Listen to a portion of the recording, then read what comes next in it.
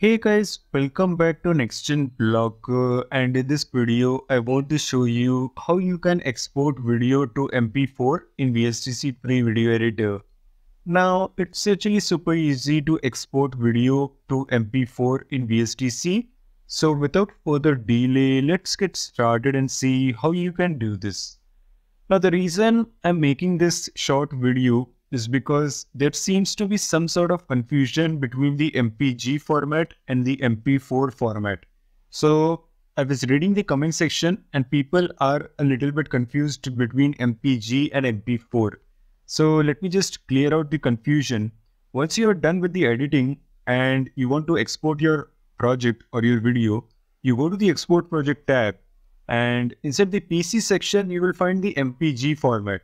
So MPG and MP4 are actually two separate formats. They are not one and the same, alright? And if you wish to export your video in the MP4 format, you need to go to the web section. And inside the web section, you will find the MP4 format. So select this video format and then click on Export Project to export your video or project. So this is where actually you will find the MP4 format inside the web section. So that's it guys. This is a short video which I wanted to make. Do let me know your thoughts in the comment section below. Like the video and subscribe to my YouTube channel. I will again see you in the next video. Till then, thanks for watching.